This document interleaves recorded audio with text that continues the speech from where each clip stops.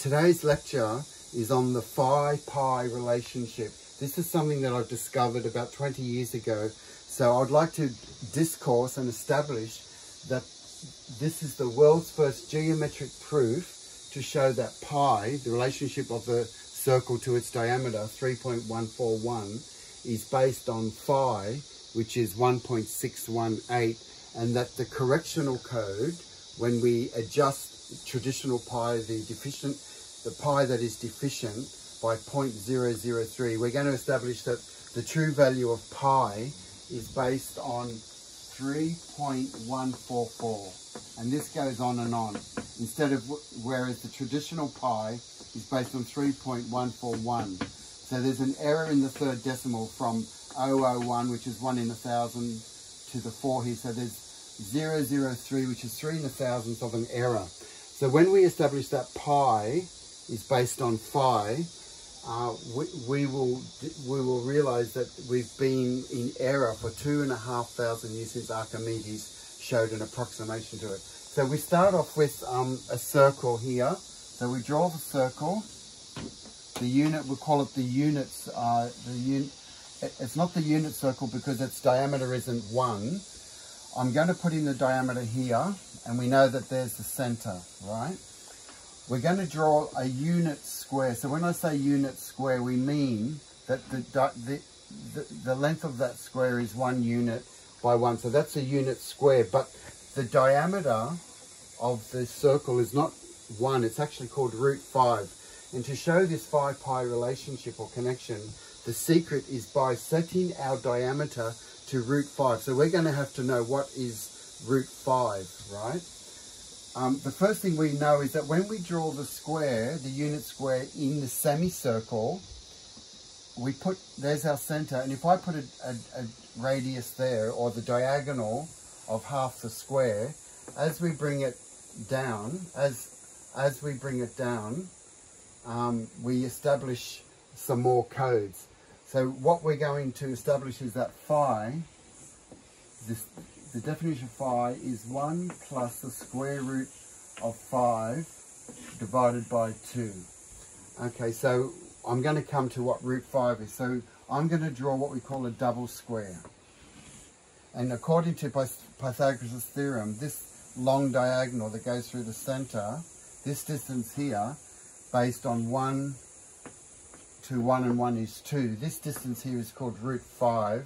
So root 5 is roughly equals 2.236. And half of that is 1.118. And that's a critical harmonic because if this is root 5, this is also root 5 here. I'll do it in another color. Root 5, because it's the diameter, is going right through from that point to that point. So if this is 1,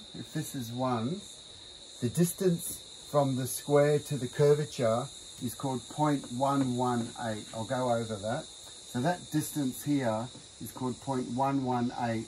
And when we double, so 0.118 and 0.118 is 0.236 plus the 1 and the 1 is 2. So this distance is root 5, 2.236. So we need to know this to get the definition of the golden ratio, 1.618. So when we go 1 plus root 5 divided by 2 equals 1.618. That's the phi, the number for phi, the golden ratio. So we've set up a basic structure. It's like a skeletal structure to connect phi and pi.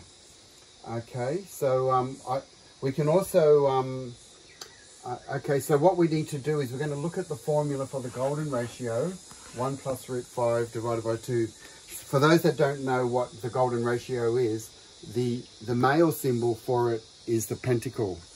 And when you draw the star within the star, it reduces at the rate of 0.618. So whatever the golden ratio is, it's basically embedded in the human canon. So if this distance is 1 here, the short length of the arm is 0.618, so the whole length is 1.618. So that's one of our best definitions. And this is all based on the Fibonacci sequence, where our joints bend 1, 2, 3, 5, 8, 13. So that's another whole subject, but we need to know what root 5 is.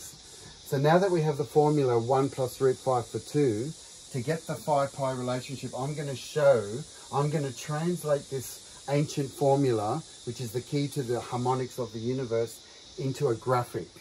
So here we know what that root 5 is, that distance, and we need to know what 1 is. So we know that 1, so I'm going to put that in pink here, and we know that this distance of the unit square is 1, so I can just add that again here.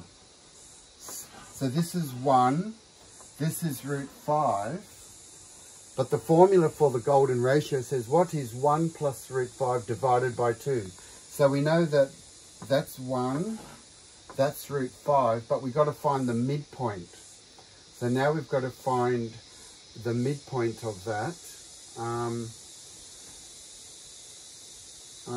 Let's have a look. So, okay, so before we do the midpoint, I need to draw this double square again. So I'm going to do it. Here's another unit square there, and there's another unit square there. So we can have many, actually there's an infinite amount of double squares. So what I wanted to show you now, I'm going to put this in blue. We'll do this in blue.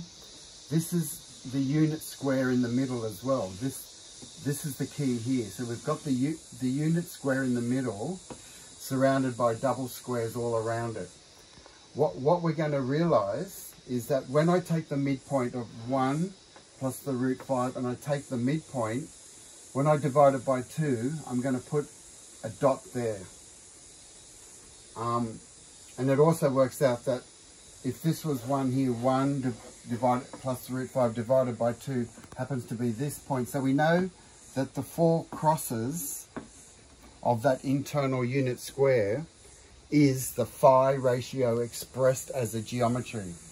But we want to know all these other points. So any way we turn this around, we get, if I went 1 plus root 5 divided by 2, I end up with these points in. If I keep doing it, I'm just going to put these dots. I'm just going to show you that the more we plot 1 plus root 5 divided by 2, what we actually get is the circle inside the unit square.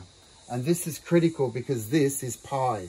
We've just established that phi, phi, 1 plus root 5 divided by 2, when it's plotted into a circle with diameter of root 5, produces the circle in the square, and that's the very definition of pi. And this means that pi is divided by phi. So we could express it.